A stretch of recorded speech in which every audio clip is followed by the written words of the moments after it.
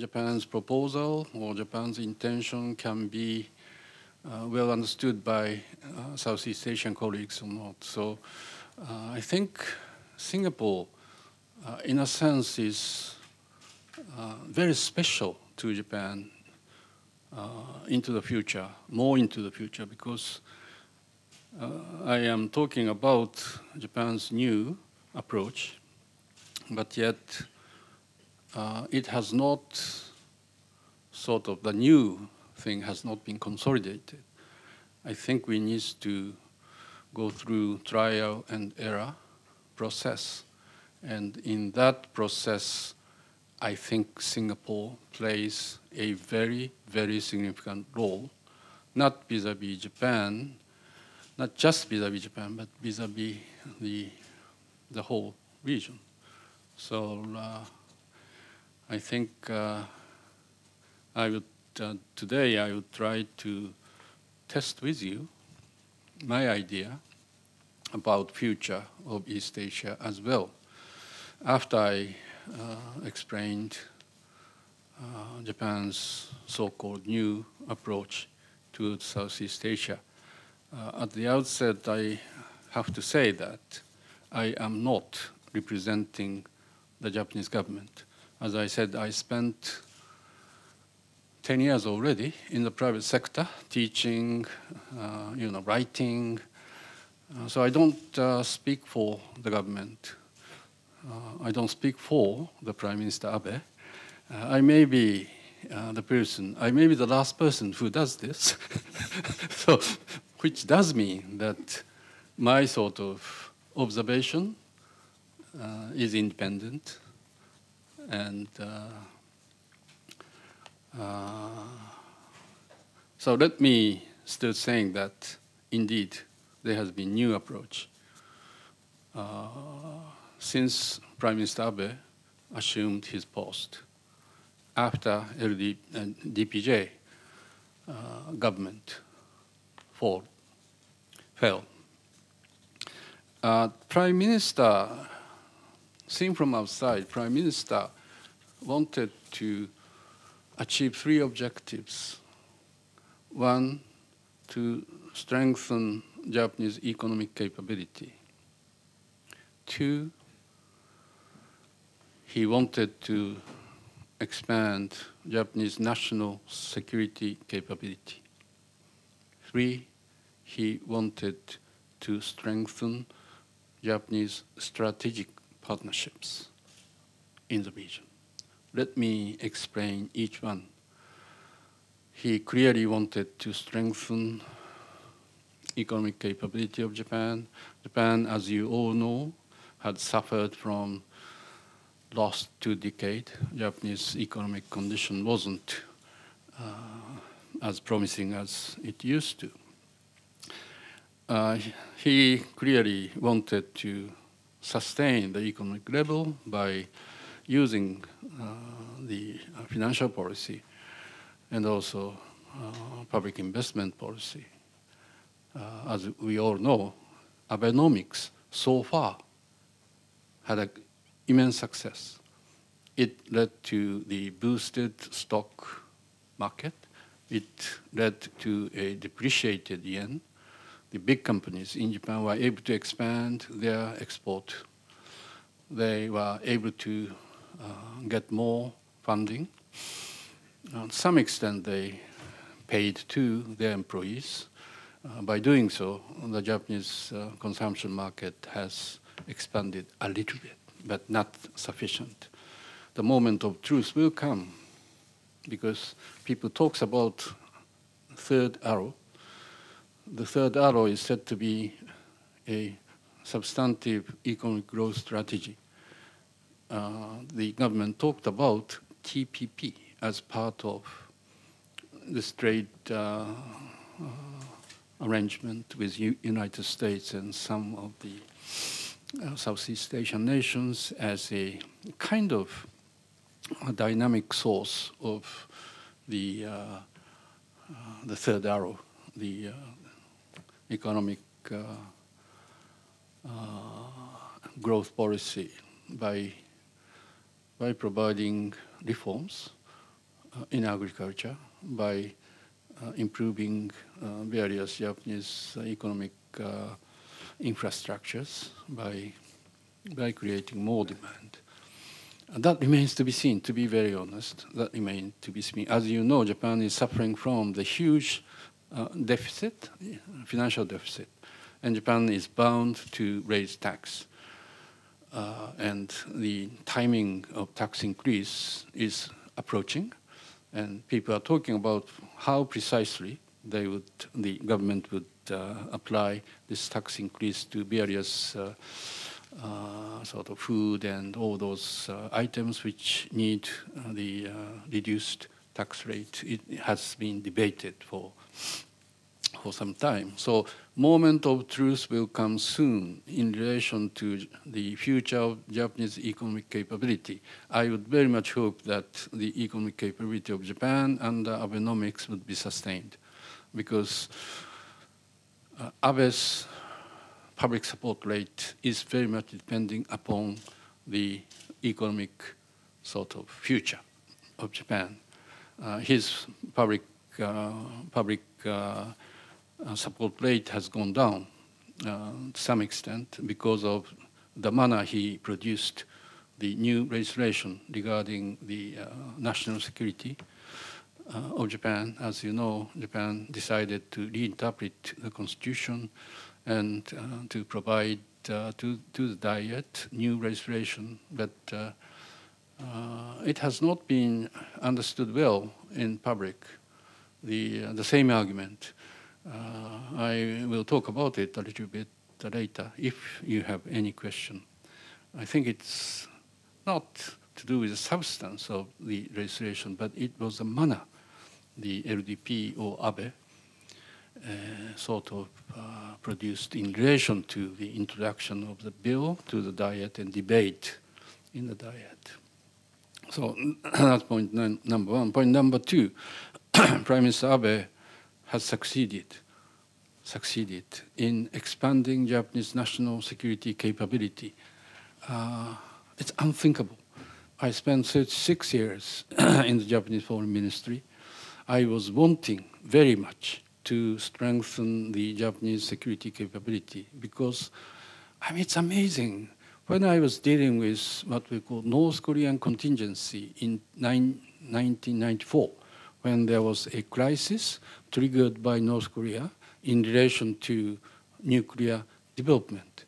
Remember, you may not be remembering this, but 1994, we talked about crisis on Korean Peninsula because North Korea declared that the implementation of economic sanction is meant the declaration of war. So we decided to prepare ourselves. We found out that there were no basic law which enable us to prepare for the possible security threat from North Korea. How to deal with massive inflow of refugees, how to support the United States military who is departing from the Japanese base in Japan, how to safeguard the atomic facilities, the civil atomic facilities in Japan. No law, no basis. Amazing. There was, up until that time, there was a very, very easy thought. In case of crisis, United States will come to help us. That is a very basic, naive thinking on the part of Japan, Japanese people, Japanese politicians. But still, I was personally very much anxious to change that law. And when I was in charge of US-Japan Security Treaty in 1996, I worked very hard to create US-Japan Security Guideline, National Defense Cooperation Guidelines. But even under that exercise, there was a very, very specific criteria needed.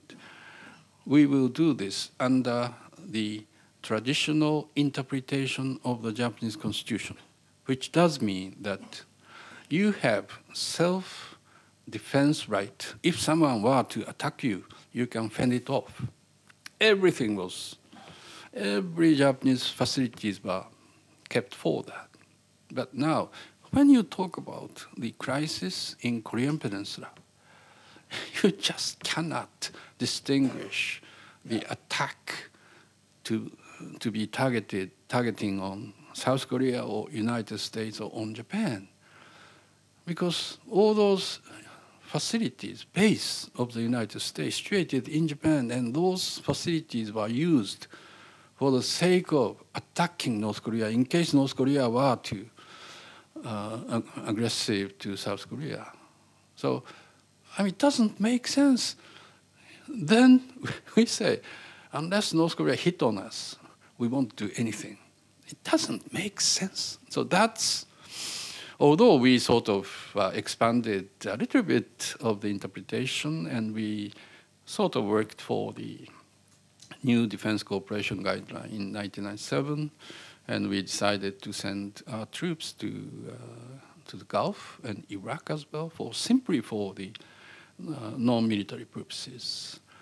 But now, Prime Minister Abe, I mean, so as I said, those are taboo subjects. I mean, there were lots of arguments in Japan and in the neighboring nations. I was in Seoul 2 weeks ago, and there was one argument: Japan is moving toward militarism. No way, no way. Japanese pacifism in the past was pacifism without substantive responsibility to defend its own country. So we have moved a little bit, but this cannot be something which is called as moving to a normal country or moving toward militarism. This is not. Still, Article 9 of the Constitution exists, and everything is in accordance, should be in accordance with Article 9. Abe decided to reinterpret the Constitution. I think it is the right thing. Abe decided to introduce various legislations to support the change of the Constitution. There are two absolute needs. I mean, the reason for doing this is based upon two real needs. One, Korean Peninsula. If Korea were aggressive, we would have to be prepared to defend our country, to support the United States, and to defend South Korea. That's very, very clear in my mind. Second requirement is peacekeeping operation. How on the earth can we ask other military from Singapore, saying that please protect us? I mean, this was a basic attitude on the part of peacekeeping operations on Japan, because they are fully armed, but they are not supposed to be shooting. They are not supposed to be. They can shoot those terrorists or those anti-government forces who are, hitting Japanese peacekeepers. But Japan is not supposed to help other peacekeeping peace troopers who are being attacked by somebody else. Japan cannot shoot their weapon to help other peacekeeping operators. So this is just absolute nonsense. So now with this new legislation, Japan can be much more forthcoming, much more proactive in the question of international security commissioned by United Nations. That is not militarism. That is the International Security Cooperation. So those two. Abe, since his comeback to the prime ministership, he made various things: establishment of National Security Council, the change of the arms embargo policy, the creation of national security strategy, the creation of secret law, the reinterpretation of the Constitution so that Japan can exercise limited collective self-defense. Those were considered taboo in the Japanese political scene. But he was able to do it because he had absolute majority. He had a strong majority in the in the Japanese diet. That's point number 2. This expansion of Japanese national security capability. The third element is the strengthening the strategic partnerships in the region. If you read all those articles, like the communique issued out of the Japan-Mekong, the summit meeting, or if you read Japan-ASEAN summit meeting sort of communique, I mean, it's very clear. It has not written this, but it is very, very clear in my mind. China. Yes, we have worries about future, the region, and China. Why? Because there are 3 elements which sort of signifies the changes of international structure in East Asia. 3. 1, changing power balance and changing external attitude, both on the part of the United States and on the part of China. 2, surge of isms. Isms means such as nationalism, fundamentalism. I mean, we used to contain it domestically, but yet it goes across the border. If you look at Middle East, look at Europe, I mean, this is not just the phenomena in East Asia. This is same all over the world. Changing power balance, isms, Russia with changing power balance, United States is retreating. United States won't use their military capability as they used to do. There is a room for action and strong isms, the nationalism. In Europe, it's amazing. I was in UK last week, and Sweden. I mean, country like Sweden, it's a very, very liberal-minded nation. Surprising, but yet you have the sort of exclusive nationalism party. It's called Swedish Democrats, but yet they are proposing to expel all those immigrants from Sweden. So in UK, you have the UK Independent Party. The Labour Party is moving to a left as well. And this question of immigration is the issue of the day. And that created a much, much stronger nationalism type thing. Same thing applies in the region, China, in Japan as well. So the changing power balance, changing attitude, the external attitude. I mean, China is not, I mean, this is, when I was Director General for Asian affairs, the responsible person who in the Japanese Foreign Ministry dealing with Asia, China in terms of GDP was 1/4 of Japan, 2001. China surpassed Japan in terms of GDP 2010. When I retired foreign service 2005, I think it's around August, I went to China, 2005, and I had a public sort of symposium, and the foreign minister then, Foreign Minister Lee, and myself had a debate, and he talked about, all the time talked about peaceful rise. And I questioned, why do you use peaceful rise? We expect China to be peaceful. Why do you have to say that? I mean, clearly, China themselves are nervous. China themselves are tentative. They are changing the attitude, Deng Xiaoping's attitude of low-key attitude, because to China, economic growth was a #1 priority. In order for China to be able to grow, they need a benign international relations. For that, it's better for China to take a low-key attitude vis-a-vis the world. But now it changed. And 2005, it was changing. And 2010, China surpassed Japan. And now, China talks about not peaceful rise any longer. China talks about Chinese dream, China's dream, which implies many things, They first talked about establishment of new model of big power relationship. And particularly United States is in mind. But they are using more of the concept of a Chinese dream. I mean, this is an interesting period of time because we are not yet sure. Is China going to be content with the current international system and to rise peacefully and to be seen as a big nation alongside with the United States, but sort of based upon the existing international system?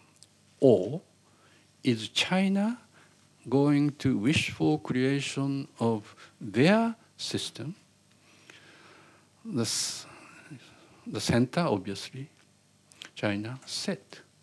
I mean, this is very, very serious question we need to be asking for ourselves. So,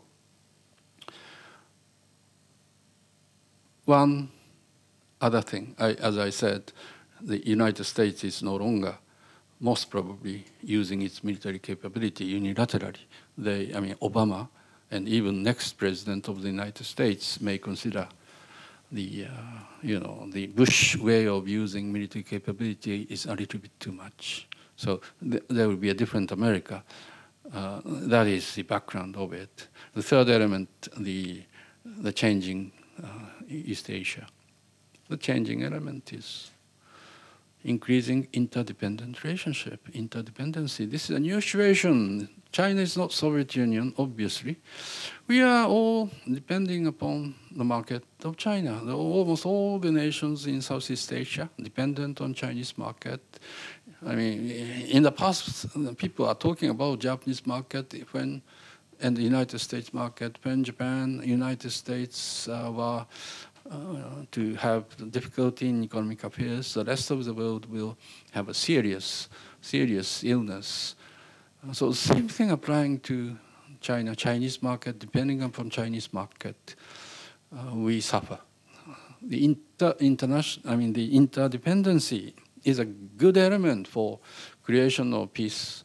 So it's not at all bad, only bad elements, good element, interdependent relationship, interdependency. So three elements, changing power balance, surge of isms, and also the increased interdependency. So, combination of those. I mean, very clear. Let us minimize the bad element of power balance. Let us contain isms. Let us expand interdependent relationship. By sort of combination of three, we can achieve peace. But yet, world is not that easy. Then let me talk about the third element, the Japanese Abe-san's third element, the enhancement of strategic relationship with the rest of the world. Clearly, the uncertainty surrounding China, very strong in the mind of Prime Minister Abe. He thinks Japan needs to be stronger. He thinks that only Japan cannot cope with China. He thinks that strategic relationship with the rest of the world is very important because strategic relationship does mean that we have common interest. Common interest meaning that we wouldn't like to see hegemonic China. China is strong enough. Let us acknowledge it, but yet we would not like to see China seeking for a hegemon. So strategic expansion of strategic relationship does mean that we would like to create partnerships with countries who have common concerns, common interests as well. It's very clear that we have Southeast Asia as the key for this strategic relationship. Japan, when I was in Japan, I was in the Japanese Foreign Ministry. The kind of basic objective of our ASEAN policy is very, very different. We genuinely thought, I mean, as you know, in the late 70s, the former Prime Minister Fukuda produced what we call Fukuda Doctrine. And if you read it again, it talks about three things. Japan will never be military giant. Japan wishes to maintain equal partnership with ASEAN. Japan wishes to create heart-to-heart relationship. In a sense, very naive. Japan felt from the recognition of the past, Japan needs to be low-key to Southeast Asia. Japanese economy, there is a lot to gain from stronger Southeast Asia, Japanese economies. And again, if you remember that in 1985, there was a Plaza Agreement, and Japanese yen appreciated. And there were massive investment into Southeast Asia. That helped Southeast Asia. So that was a key component of the Japanese policy these days. It's much more economic-oriented. It's much more sort of, history-oriented in a sense. And Southeast Asia is a good entity for Japan because Southeast Asia is not that sort of, Singapore, for instance, we have historical baggage as well. But yet, Singapore is not using history as an excuse to attack Japan. But China, Korea are much more difficult in that sense. So Japanese Southeast Asia policy is more sort of history-oriented, the economic-oriented, and again, the word like ASEAN consideration. Japan needs to give consideration to ASEAN. That is a very basic policy of Japan. And we talked about ASEAN should be in a driver's seat. In a driver's seat. We talked about all this East Asia Summit making. Ambassador Tan Chin-tung was so instrumental in creating this, but yet we talked about let ASEAN take a driver's seat. People may say different things these days. Driver doesn't have intention, so driver's seat may not be a good sort of usage of words, but yet we thought that ASEAN needs to be upfront.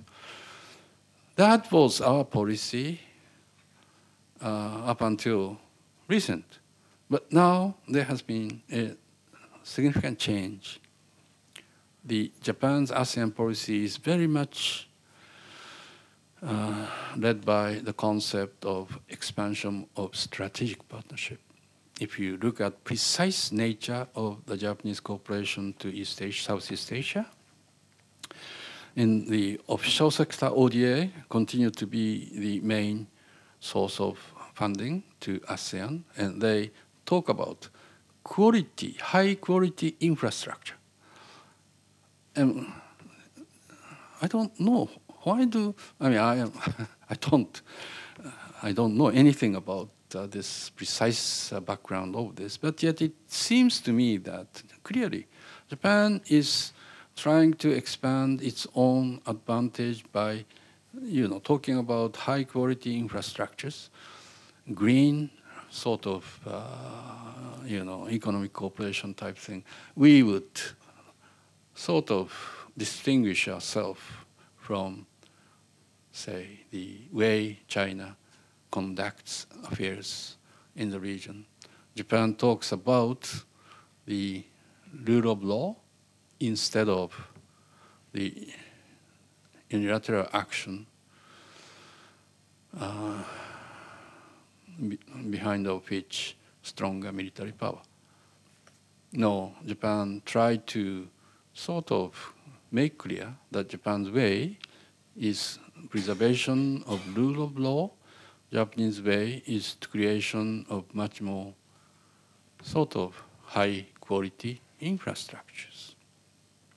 Japan has strong interest in making sure that ASEAN, disparity in ASEAN, income disparity in ASEAN, this is a crucial issue for ASEAN. ASEAN cannot be integrated if the current disparity exists among the nations, ASEAN, all those, the Mekong Delta. That's the reason why Mekong Delta is it may be good for you, good for ASEAN, because it is a competing ground for Japan and China. For ASEAN, the more, the better. It's a good policy, no question about it, no question about it. But yet, there is a need for management. There is a need for management. That is what we probably need for ASEAN side as well. Now, I think Japan, as I said, Japanese policy to Southeast Asia is an extension of past policy, but yet these days I sense more element of the strategic partnership, China in mind. China is not a threat. China is not an enemy. China is an important partner, but yet unfortunate, we do not know the future of China. Let me talk about future of China very quickly. I do think there are two risks associating with future of China. One, the question of domestic governance. Domestic governance which may be becoming unstable due to the economic growth. In China today, everything priority is with economic growth. Without economic growth, China cannot sustain the current system in China. China is doing rather impossible thing. China trying to introduce market mechanism, China trying to introduce the concept of rich China. China is trying to introduce a kind of normal management of macroeconomic policy, but yet against the background of the strong cohesive power of the communist government. Although there are a huge number of internet users, the public phone and all sorts of things, but yet lack of freedom, the lack of laws, the transparency and all sorts of things. So if the economic growth goes down, say less than 5%, then we will hear more of the complaint on the part of people. That may lead to a mass development criticism against the government, because there are many issues, social issues like the environment, like energy policy, like agriculture, like income disparity, and all sorts of things. It can be easily set fire if economic growth is less than expected. So we're not entirely sure. It will. We will suffer from it. The economic downturn of China, we undoubtedly suffer from it. Xi Jinping talks about reform. He talks about reform in state industries. The most difficult thing. I wish he succeed in it. This his very strong grip on anti-bribery campaign. Good.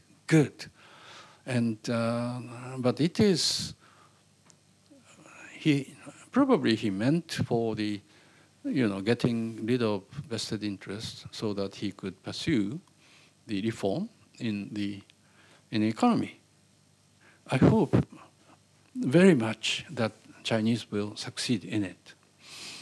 But risk remains. Risk is there. The second risk, which is much more troublesome for us, expansions of China. We're not entirely sure, but seeing from their aggressive action vis-a-vis South China Sea, East China Sea, you may say that the question of Senkaku, for instance, Japan has its own problem. But mind you, this question of Senkaku has been sitting there from the very beginning. When Japan established diplomatic relations with China in 1972, the issue was there. Issue was there all along. But why it has become such an explosive issue? Simply because China has become big, simply because China has become more aggressive. I mean, it's very natural. It's very, very natural when a country becomes bigger, their attitude becomes, much more aggressive in a sense. Japan as well. So I'm not complaining about Chinese expansion of their capability, but you cannot deny the fact. We can expect more of those as China gets bigger. South China Sea, I have concerns, genuine concerns. Because if you look at the past history, long history of China and Southeast Asia relationship, China was absolutely strong entity. So I don't know into the future how things will evolve. So with all risks, there is going to be the most important element here. Chinese future may depend upon what action we take. Chinese future may be dependent also upon our policies, our meaning both Japan and Southeast Asia. Now, on this, my view, my sort of way of thinking may be different from the government of today in Japan. I agree to the expansion, the need for, continue to expand Japanese economy. I quite agree to the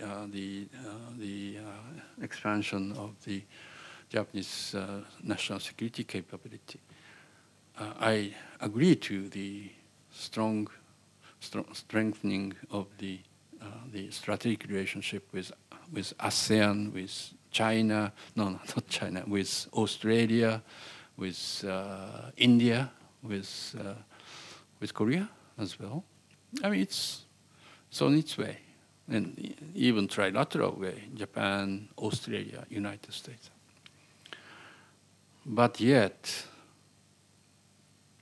I think there is a need of vision on the part of the Japanese government for the future, because Japan so far, for the past 3 years, succeeded in consolidating strength of Japan, and Japan can use more of their variety of sort of tools, diplomatic tools, including ODA, the private funding, private technologies, the environmental, and even international security cooperation, like joint exercises, like the provision of ships, or all sort of the non-traditional security issues as alike. Japan can be much more proactive.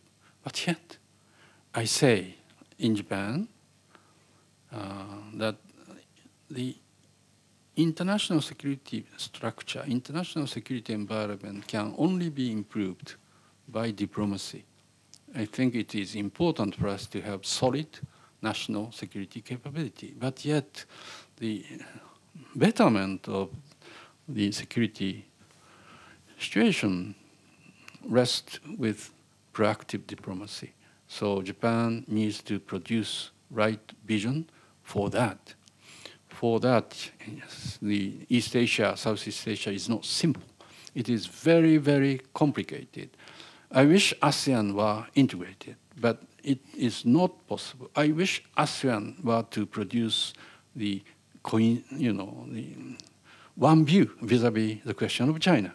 But it's not the case, and we should not blame ASEAN for that.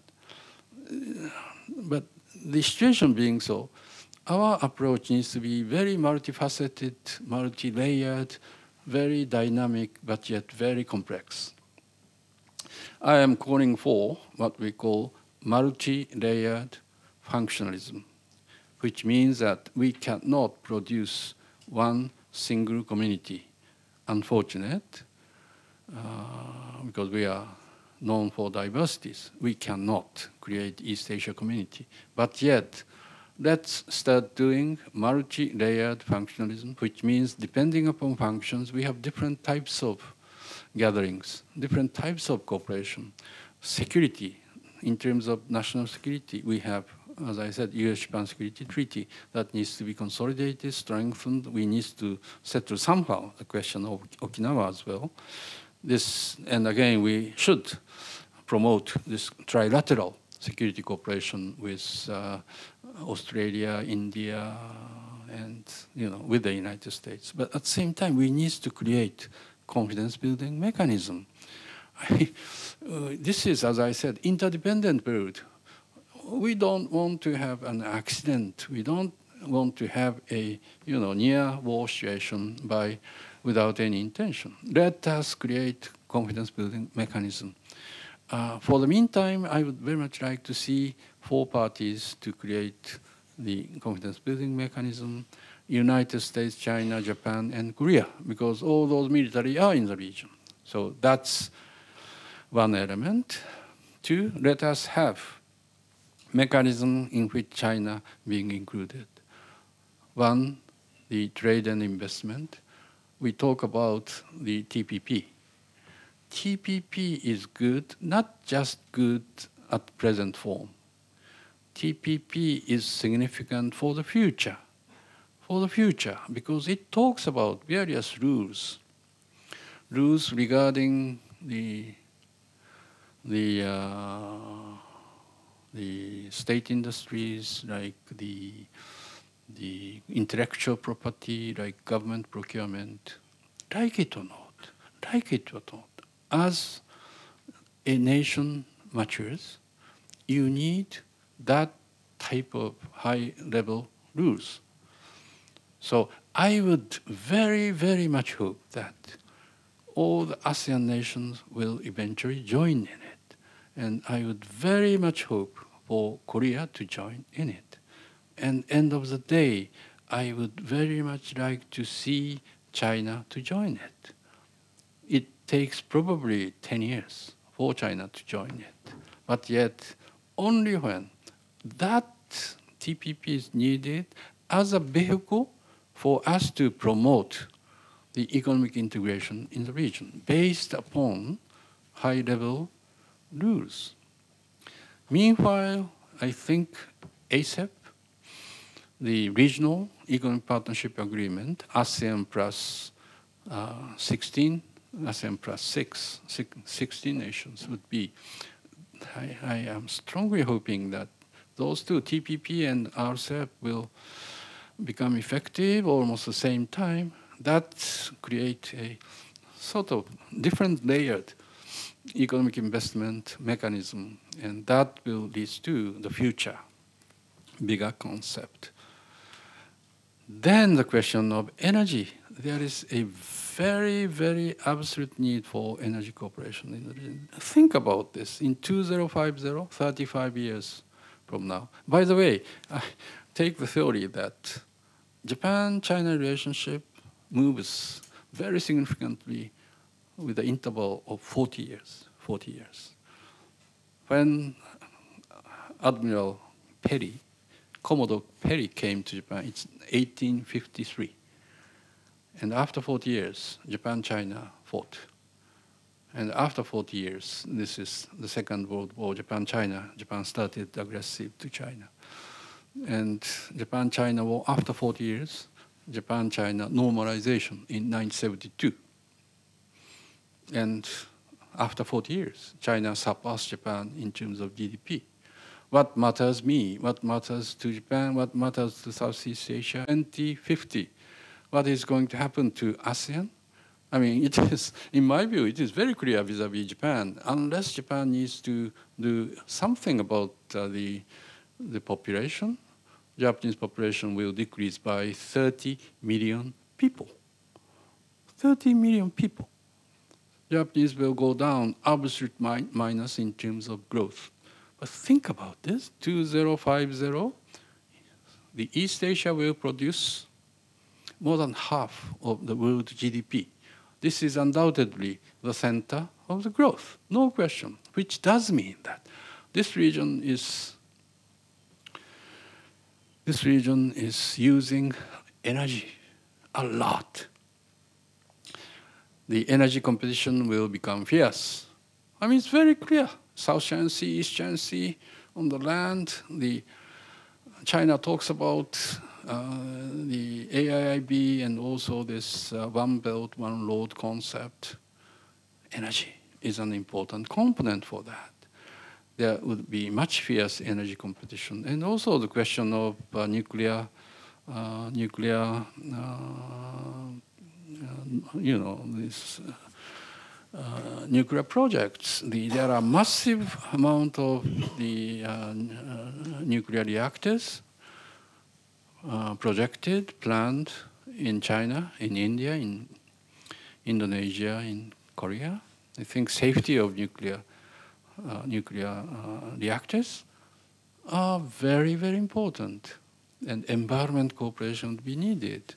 I mean, this is nothing to do with ideologies. This is nothing to do with the strategies. This is to do with the prosperity. I think we should join hand for the sake of this a very substantive cooperation in the field of both energy and environment in the context of East Asia Summit.